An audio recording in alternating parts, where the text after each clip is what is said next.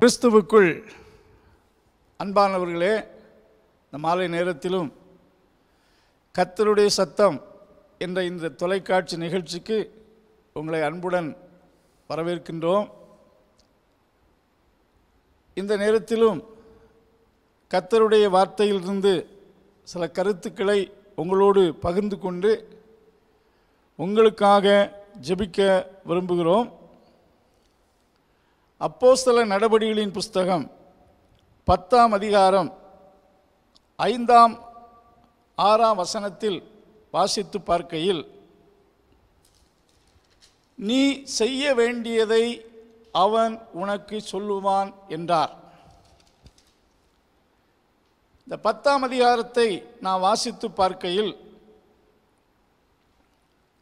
கொர்நேலியு என்று சொல்லக்கூடிய ஒரு மனிதனை குறித்து வாசிக்கின்றோம். அவன் இத்தாலியா பட்டாளம் என்ற பட்டாளத்திலே கேப்டனாக பணிபுரிந்தவர். இத்தாலியா என்ற பட்டாளத்தில் சுமார் 555க்கு மேற்பட்ட காலால் படையைச் சேர்ந்த வீரர்களும் ஒரு 65 குதிரைப்படை வீரர்களும் அதிலே இருப்பார்கள் என்று சொல்லப்பட்டிருக்கிறது. அப்படிப்பட்ட ஒரு காவல் படைக்கு அவன் தலைவனாக இருக்கின்றான். அவனை குறித்து நாம் வாசிக்கும்போது,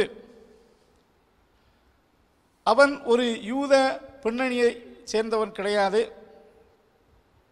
அவன் ஒரு புறஜாதியான். ஆகிலும் யூதர்கள் வழிபட்டதான யெகோவா தேவனிடத்தில் அவனுக்கு ஒரு விசேஷித்த பக்தி ஏற்பட்டிருப்பதாக நாம் பார்க்கின்றோம். அவனுடைய முற்பிதாக்கள்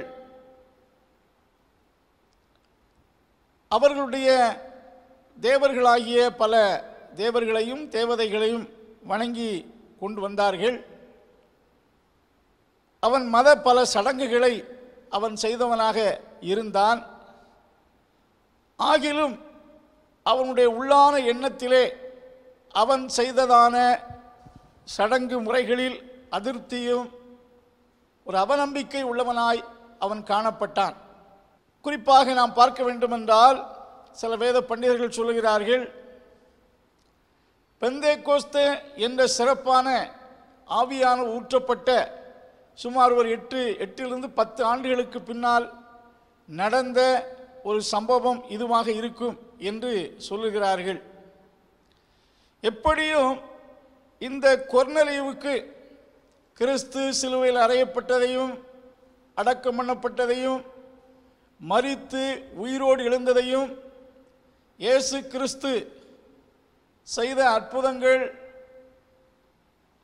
பலவற்றையும் அவருடைய போதனைகள், அதுபோல பெந்தேகோஸ்தே நாளிலே அப்போஸ்தலர் மேல் பரிசுத்த ஆவி ஊற்றப்பட்டு அவர்கள் மூலமாய் நடந்த அற்புதமான பற்பல செயல்களையும் குறித்து அவன் அறிவதற்கு அதிக வாய்ப்புகள் உண்டு.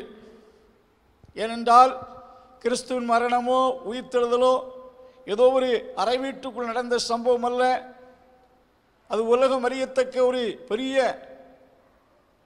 வெளியரங்கமாய் நடந்த ஒரு சம்பவமாய் இருக்கின்றபடினாலே, இந்த கொர்நேலியுக்குள் அவைகளெல்லாம் குறித்த ஒரு அறிவும்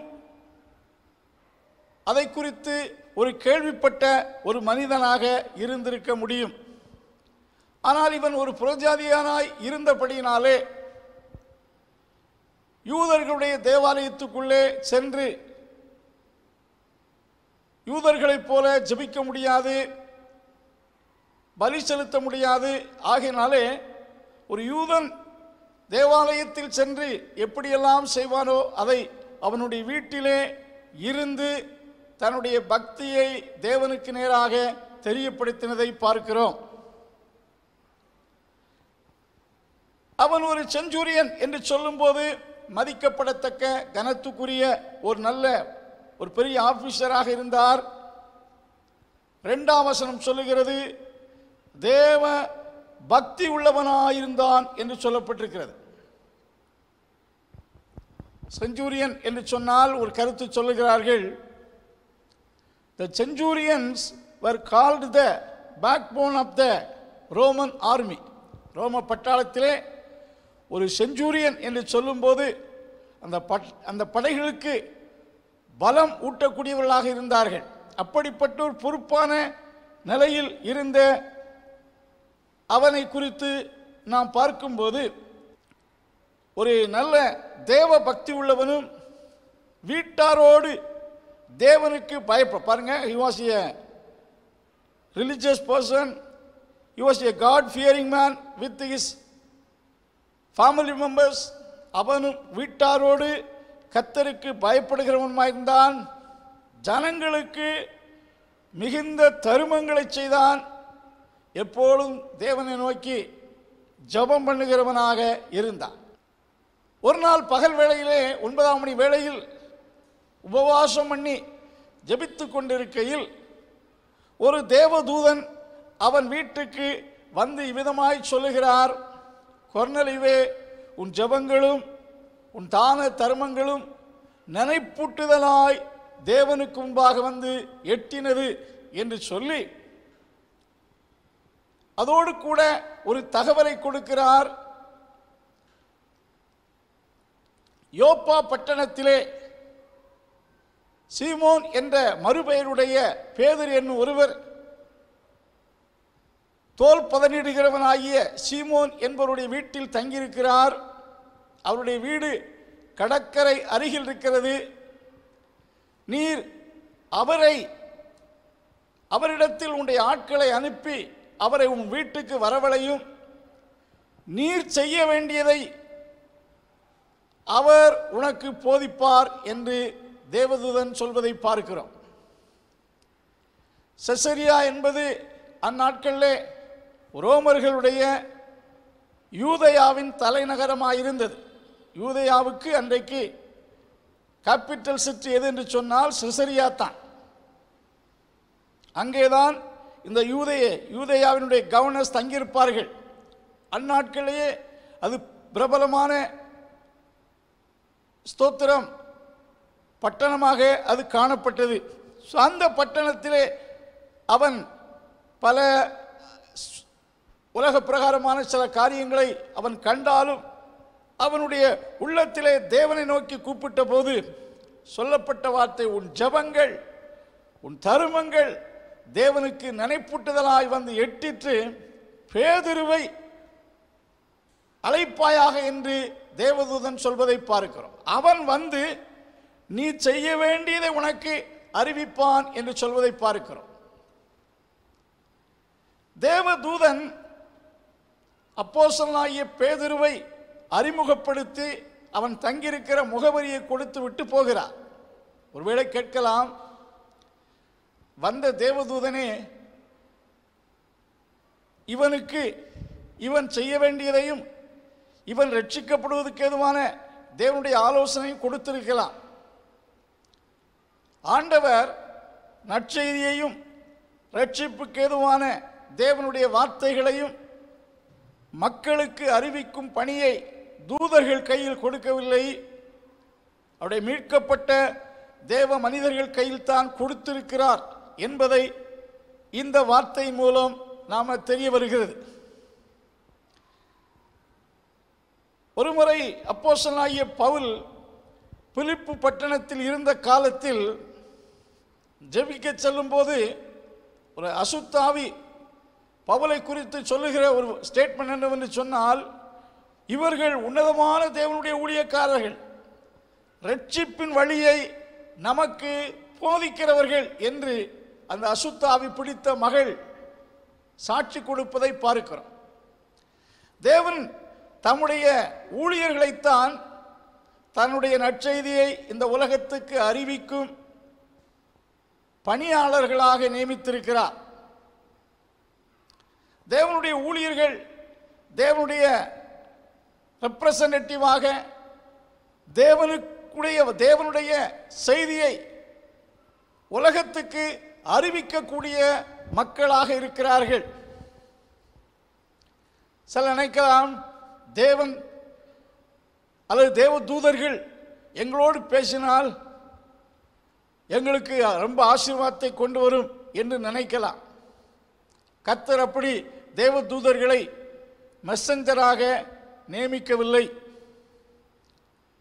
லூக்கா சுவிசேஷம் 16ஆம் அதிகாரத்திலே இயேசு கிறிஸ்து ஒரு உண்மை சம்பவத்தை சுட்டி காண்பிக்கிறார். ஒரு பட்டணத்திலே லாசர் என்ற ஒரு மனுஷன் இருக்கிறான். அதே பட்டணத்திலே ஐஸ்வர்யவான் என்ற ஒரு மனிதன் இருக்கிறான். லாசரு மரித்த போது தேவ தூதர்களால் ஆபிரகாமின் மடிக்கு என்று சொல்லும்போது பாரடைஸ் என்று சொல்லக்கூடிய தேவனுடைய சமூகத்தில் எடுத்துக்கொள்ளப்பட்டு அங்கே தேவனால் தேற்றப்படுகிறான், ஆற்றப்படுகிறான். ஐஸ்வர்யவான் மரித்து அவன் பாதாளத்தில் வேதனைப்படுகிறான். அங்கே he was tormented severely, ரொம்ப கொடுமை. உலகத்திலே அவன் துன்பத்தையே காணாதவன், ரொம்ப லக்ஸூரியஸாக வாழ்ந்தவன், தேவனை தேடாதவன், தேவனை தேட வேண்டிய அவசியம் இல்லை என்று தன் வாழ்க்கையில் எல்லாமே எனக்கு இருக்கிறது, ஐஸ்வர்யம் இருக்கிறது, நல்ல பேர் புகழோடு வாழ்ந்தவன். சாகினாலே அவன் தேவனை தேடாதவனாக இருந்தான்.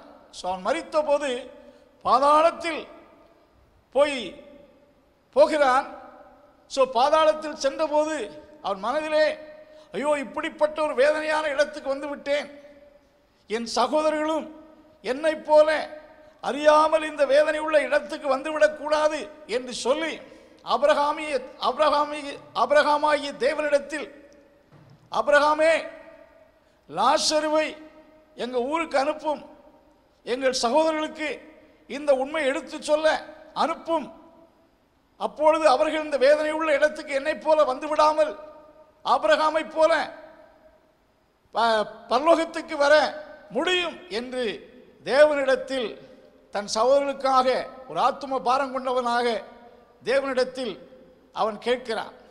அப்பொழுது ஆபிரகாமாகிய தேவன் அவனுக்கு சொன்ன வார்த்தை என்னவென்று சொன்னால், பூமியிலே மோசேக்களும் தீர்க்கதரிசிகளும் இருக்கிறார்கள், அவர்கள் ரட்சிப்புக்கு ஏதுவான செய்திகளை தீர்க்க தரிசனமாக சொல்லி வருகிறார்கள், அவர்களுக்கு உங்கள் சகோதரர்கள் செவி கொடுக்கட்டும் என்று சொல்லி அவர்களுக்கு சொல்லப்பட்டதை பார்க்கிறோம். அவர்களுக்கு செவி கொடுக்காதவர்கள் மரித்தோரிலிருந்து ஒருவன் அனுப்பப்பட்டாலும் செவி கொடுக்க மாட்டார்கள் என்று சொன்னதை பார்க்கிறோம். ஆகையினாலே தேவன் தம்முடைய ஊழியர்களை கொண்டு உங்களோடு பேசும்போது சாதாரணமாக எடுத்துக்கொள்ளாதீர்கள், அது தேவனுடைய வார்த்தை என்று ஏற்றுக்கொள்ளுங்கள். தேவ தூதர்கள் உங்களுக்கு நற்செய்தி அறிவிக்க முடியாது. கர்த்தர் உங்களோடு பேச விரும்புவதை கர்த்தருடைய ஊழியர்கள் மூலமாகத்தான் பேசுவார் என்பதை நீங்கள் விசுவாசியுங்கள். கர்த்தர் சபைக்கு சொல்லக்கூடிய வார்த்தையாக இருந்தாலும், ஒரு ரட்சிப்புக்கு எதுவாக ஒரு மனுஷனுக்கு சொல்லக்கூடிய வார்த்தையாக இருந்தாலும், தேவன் ஒரு மனுஷன் மூலமாகத்தான் பேசுகிறார் என்பதை நீங்கள் உணர வேண்டும். இங்கே தேவதூதன் கொர்நேலியுக்கு தரிசனமாகி யோப்பா பட்டணத்தில் இருக்கிற, யோப்பா பட்டணம் என்பது செசரியாவிலிருந்து கிட்டத்தட்ட ஒரு 55 கிலோமீட்டர் அல்லது ஒரு 32 மைலுக்கு அப்பால் இருக்கிறது. அந்த பட்டணத்தில் இருக்கிற பேதுருவை அழைத்து கொண்டு வாரும், நீ ரட்சிக்கப்படுவதற்கு எதுவாக நீ செய்ய வேண்டிய காரியத்தை அவர் உமக்கு போதிப்பார் என்று சொல்வதை பார்க்கிறோம். அன்பானுள்ளே, இந்த கொர்நேலியு பக்தி உள்ளவனாயிருந்தாலும் உபவாசிக்கிறவனாயிருந்தாலும் எல்லா மக்களால் நல்லவர் என்று சாட்சி பெற்றிருந்தாலும் நல்ல குட் ரெப்புடேஷன், நல்ல ஒரு பெயர் உடையவனாக வாழ்ந்தாலும் அவன் ரட்சிக்கப்படாத ஒரு மனிதனாக இருந்தான். தேவதூதனுடைய வார்த்தையை கேட்ட அவன் தன்னுடைய வேலையாட்கள் 3 பேரை உடனடியாக யோப்பா என்னும் பட்டணத்துக்கு அனுப்புகிறான். அங்கே அவர்கள் பேதுருவை சந்திக்கிறார்கள். பரிசுத்த ஆவியானவர் பேதுருவோடு தரிசனத்தின் மூலம் பேசி, உன்னை அழைக்க வந்திருக்கின்ற இந்த 3 மனிதர்களோடு ஒன்றையும் சிந்திக்காமல், ஏனென்றால் அனுப்பப்பட்டவர்களும் யூதர்கள் அல்ல, ஆகினாலே பொதுவாக அந்த நாட்கள் வரைக்கும் பெந்தைக்கோஸ்தே அபிஷேகம் பெற்றிருந்தாலும் ஒருவன் ரட்சிக்கப்பட்டு கடவுளுடைய பிள்ளையாக மாற வேண்டுமென்றால் விருத்தச்சேதனம் செய்யப்பட்டு யூத பாரம்பரியத்தை ஏற்றுக்கொண்டால்தான் அவன் ரட்சிக்கப்பட முடியும் என்ற தவறுதலான கருத்துக்கள் அந்நாள் வரைக்கும் மக்கள் நடுவில் பாரம்பரியமாக இருந்து வந்தது. குறிப்பாக பேதுரு இந்த பிரஜாதிகளோடு, இந்த யூதர் அல்லாத அழைக்க வந்திருக்கிறவர்களோடு போக சற்று தயங்கினான். கர்த்தர் அவர்களோடு கூட போ என்று சொன்னபோது அவன் புறப்பட்டு வருகிறான். வந்தபோது கொர்நேலியு தன் வீட்டிலே தன் உற்றார், தன் உறவினர்கள், நண்பர்கள் என்று சொல்லி ஒரு சிறு கூட்ட மக்களை பேதுருவின் வருகைக்காக ஆவலோடு காத்திருக்கிறான். எவ்வளவு அற்புதமான ஒரு வாஞ்சையோடு! பேதுரு மூலமாய் கர்த்தர் பேசப் போகிறார், பேதுருவை கொண்டு கர்த்தர் என்னோடு பேசப் போகிறார் என்று கர்த்தருடைய வார்த்தை கேட்க ஆவலாய் தன்னுடைய நண்பர்களெல்லாம் வீட்டில் அழைத்து அவன் காத்திருக்கிறதை பார்க்கிறோம். இப்பொழுது பேதுரு அவர் வீட்டுக்கு வருகிறார்.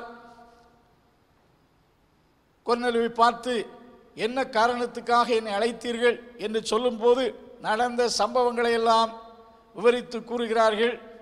அப்பொழுது பேதுரு அங்கே கூடி வந்திருந்த மக்களுக்கு சில கருத்துக்களை சொல்லுகிறார். இந்த பேதுரு இந்த கொர்நேலியு வீட்டார் செய்ய வேண்டிய, நீங்கள் 11ஆம் அதிகாரம் 14ஆம் வசனத்தை வாசித்து பார்ப்பீர்கள் என்றார், நீயும் உன் வீட்டார் அனைவரும் ரட்சிக்கப்படுவதற்கு ஏதுவான வார்த்தைகளை அவன் உனக்கு சொல்லுவான் என்று தேவதூதன் தனக்கு சொன்னதாக கொர்நேலியு பேதுருவிடத்திலே சொல்லுகிறான்.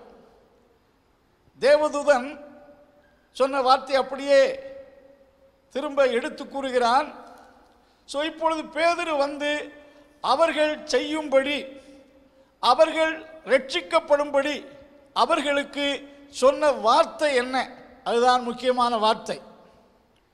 இவனிடத்தில் நல்ல பண்பு, நற்கிரியை செய்கிறான், தான தர்மம் பண்ணுகிறான், உபவாசம் பண்ணுகிறான், தூதனை தரிசனத்தில் பார்த்திருக்கிறான். இதெல்லாம் அவனுடைய வாழ்க்கையில் நல்ல பண்புகளாக இருந்தாலும் இந்த நல்ல கிரியையின் மூலமாக, இந்த நல்ல பண்புகள் மூலமாக அவன் ரட்சிக்கப்பட முடியாது. இவன் செய்கிற நற்கிரியையினாலே கர்த்தருடைய ராஜ்யத்தில் பிரவேசிக்க முடியாது, கர்த்தருடைய ரட்சிப்பை பெற முடியாது. இந்த மனுஷனுக்கு, இந்த கொர்நேலியு என்று சொல்லக்கூடிய இந்த நல்ல பண்புகளை உடைய இந்த ஆபீசரை பார்த்து கர்த்தருடைய தூதன், பேதுரு நீ ரட்சிக்கப்படுவதற்கு ஏதுவான வார்த்தைகளை சொல்லுவான், நீ செய்ய வேண்டிய வார்த்தையை அவன் உனக்கு போதிப்பான் என்று சொல்லும்போது பேதுரு வந்து அவர்கள் நடுவில் இயேசுவை முன்னிட்டு பல காரியத்தை சொன்னாலும் அவர்கள் செய்யும்படி போதித்த வார்த்தை அப்போஸ்தலர் நடவடிக்கைகளின் புஸ்தகம் 10ஆம் அதிகாரம் 43ஆம் வசனத்தில் சொல்லப்பட்டிருப்பதை பார்க்கிறோம். அவரை விசுவாசிக்கிறவன் எவனோ அவருடைய நாமத்தினாலே ரட்சிக்கப்படுவான், பாவ மன்னிப்பை பெறுவான். இதை தீர்க்கதரிசிகள் எல்லோரும் இதை குறித்து சாட்சி கொடுத்திருக்கிறார்கள். இந்த வார்த்தையை பேதுரு பேசிக்கொண்டிருக்கையில் இந்த வார்த்தையை உறுதிப்படுத்தும்படி பரிசுத்த ஆவியானவர் அவர்கள் எல்லோர் மேல் இறங்கினார் என்று சொல்லப்பட்டிருக்கிறது. பேதுரு இந்த கருத்தை 11ஆம் அதிகாரம் 14ஆம் வசனத்தில் சொல்லுகையில், நான் பேச தொடங்கின போது பரிசுத்த ஆவி ஆதியிலே நம்மேல் இறங்கினது போல அவர்கள் மேல் இறங்கினார். அந்த வார்த்தை, that word is so important. அந்த வார்த்தை என்ன? அவரை விசுவாசிக்கிறவன் எவனோ. எத்தனை நற்கிரியைகள் இவனிடத்தில் காணப்பட்டாலும் இவன் செய்த நற்கிரியையினால் அவன் ரட்சிக்கப்பட முடியாது. மக்கள் தங்கள் மனதை திருப்திப்படுத்தும்படி தங்கள் மன சாந்திக்காக பல நல்ல காரியங்களை செய்வார்கள். அப்படிப்பட்ட நல்ல காரியங்களை செய்வதனாலே இறைவன் தங்களை ஏற்றுக்கொள்வார் என்று நினைக்கிறவர்கள் அநேகம் உண்டு. அப்படி செய்கிற நல்ல கிரியையினாலே பரலோகத்துக்குள்ளும் போக முடியும் என்று நினைப்பதும் உண்டு. நல்ல கிரியைகளை செய்ய வேண்டும், செய்வது நல்லது. ஆனால் நாம் செய்கிற நீதியின் கிரியை நிமித்தம் ஆண்டவருடைய ராஜ்யம் போக முடியாது, ரட்சிப்பை பெற முடியாது.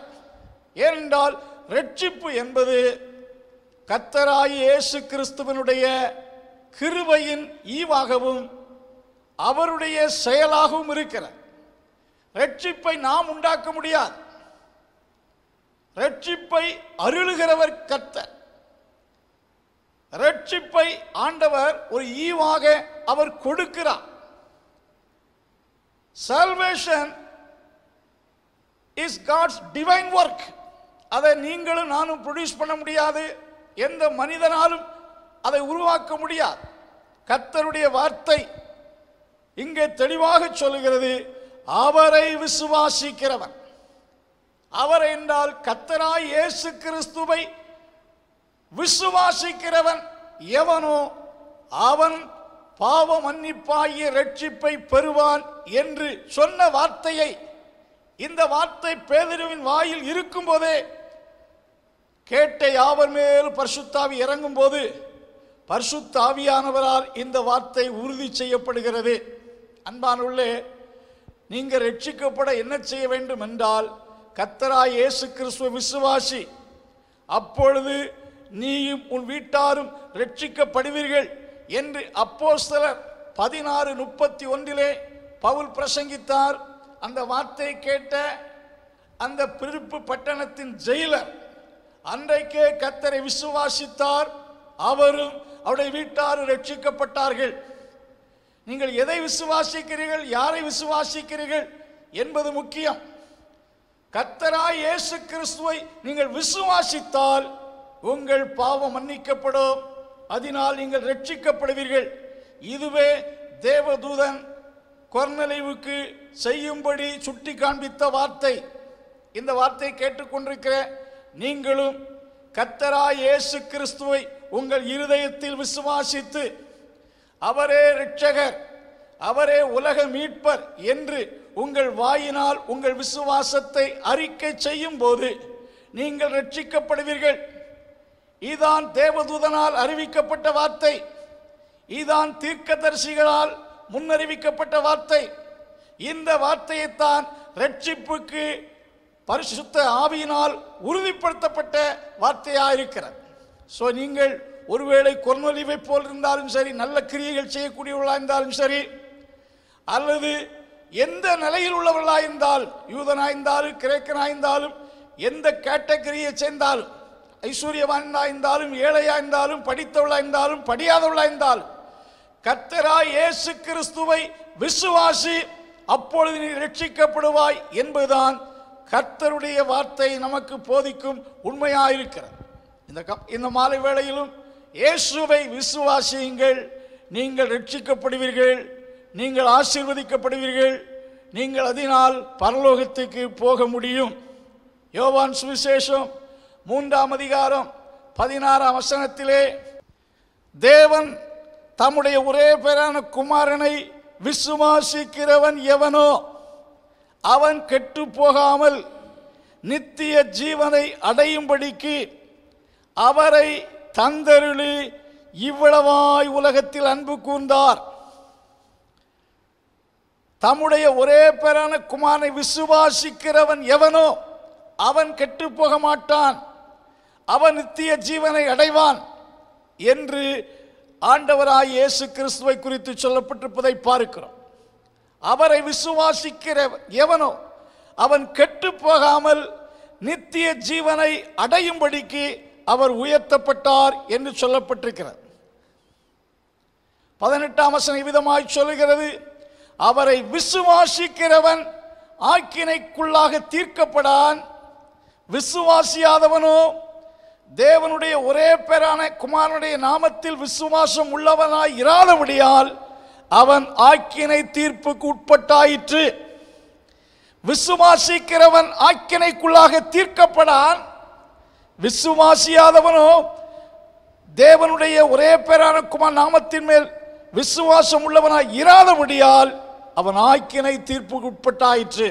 ஆகையால் உங்கள் பாவம் மன்னிப்பை பெற வேண்டுமென்றாலும், நீங்கள் ஆசீர்வதிக்கப்பட வேண்டுமென்றாலும், தேவனுடைய ராஜ்யத்தில் போக வேண்டுமென்றாலும், ஆபிரகாமை போல பொருளாதார நிலையில் நீங்கள் ஆசீர்வதிக்கப்பட வேண்டுமென்றாலும், பிலீவ் இன் ஜீசஸ் 100%. விசுவாசம் என்பது உங்கள் இருதயத்தில் அவரை விசுவாசித்தால் கர்த்தர் உங்களை ரட்சிப்பார், உங்களை ஆசீர்வதிப்பார். இந்த வார்த்தை தேவனால் கொர்நேலியுவுக்கு மட்டுமல்ல நம் அனைவருக்கும் கொடுக்கப்படுகிறது. இயேசுவை விசுவாசியுங்கள், அப்பொழுது ரட்சிக்கப்படுவீர்கள், ஆசீர்வதிக்கப்படுவீர்கள். கர்த்தர் உங்களை ஆசீர்வதித்து நடத்துவாராக. உங்களுக்காக ஜெபிக்கிறோம்.